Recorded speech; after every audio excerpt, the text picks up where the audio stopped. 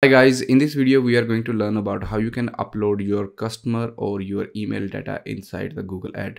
In Google we call it a customer match. Customer match is like your online or your offline customer data which you upload inside the Google Ad, and then Google will see how many people it can reach with the help of that customer list.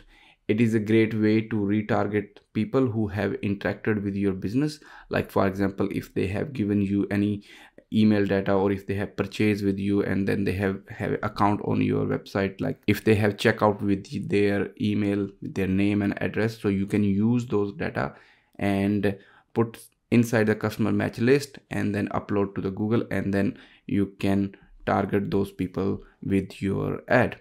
Okay, but there is a one caveat around that: you must have the permission to advertise or retarget those people. So you can sort out the people who have subscribed to your customer or your promotion list, or the people who wants to hear from you. Also, Google have also announced that they are phasing out from cookie tracking. So after the iPhone 14 privacy update, there is a lot of shift happening between a customer match and privacy thing. So I think this is a big move from the Google, so where you can upload your customer list and then you can target those people with your ad. So if you have a first party customer data, you can make your customer match list inside the Google Ad, and then you can target those people. Also, it will make a lookalike audience inside your customer match list. For example, if you have run your social media marketing like Facebook, they have the option of lookalike audience. You tell Facebook that, okay, I have this kind of customer and I want to make a lookalike audience who share the same behavior as per my audience. So Google AI does the same thing. Once you give them the list, they will target those people, plus they will see what kind of other people who share the same kind of attribute, and then they can target those people as well. So with that way, your ad become more effective, and then you have a less money to spend and your conversion rate goes up. So we're gonna find out how we gonna do this thing inside Google Ad, and then I will show you how to do that. Okay, the first thing you're gonna do is you're gonna click on tools and setting up here, and then you click on the audience manager, and then you will be land up here in the audience section. Okay, and then what you're gonna do here is click on the segments and then on this plus sign, and then you're gonna come up here in your customer list. So here you're gonna give the name of your audience. Let's say just for tutorial purpose, ABC audience, and then there is a data type. So if depending on what sort of data you have, so upload emails, phones and their address. Okay, so you can use this option. So Google provide a specific template regarding how you can upload your list. So you have to make sure that all of the data you are putting up inside a Google, they follow a same pattern. So what you have to do, you have to download this CSV file, which is here. Okay, and once you download it, and then you can export to your Google Drive account. So once you have import that CSV file in your Google Sheet, so it will give you all the instruction in here how you can do that one. But the main thing is, what we're gonna do is, if you want to read out this one, you can do that, but we're gonna delete this one.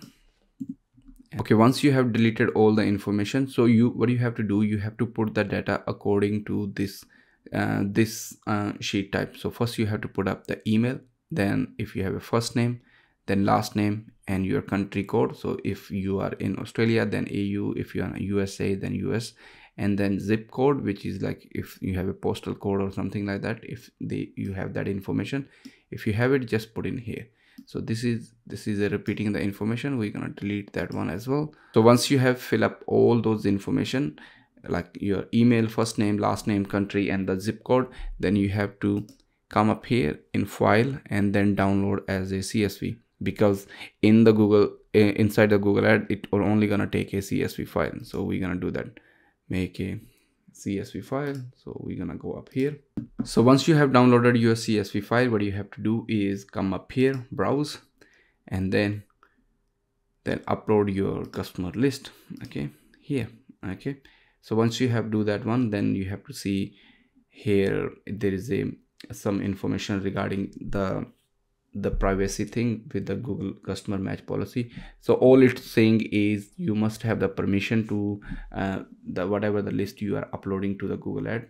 So you have a permission to advertise to them, or they have provided to you. It's not like that you have bought the data and then put up in here. So it's just like, so once you agree with all this one, just click on that one, and then there is no expiry. So if, for example, if you don't want to use that audience for certain period of time, then you can put it up the days.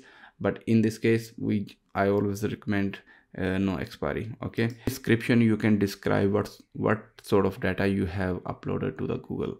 Okay, for example, if you have a larger audience where you have a segment like by men, by women, and then you can specify it here, this is the list for 18 to 26 women who are interested in things. So it's on the only thing up here, so you can know that if you are adding a multiple audience, then you can easily see what sort of list this is. And after that, once you have done it, just save and continue.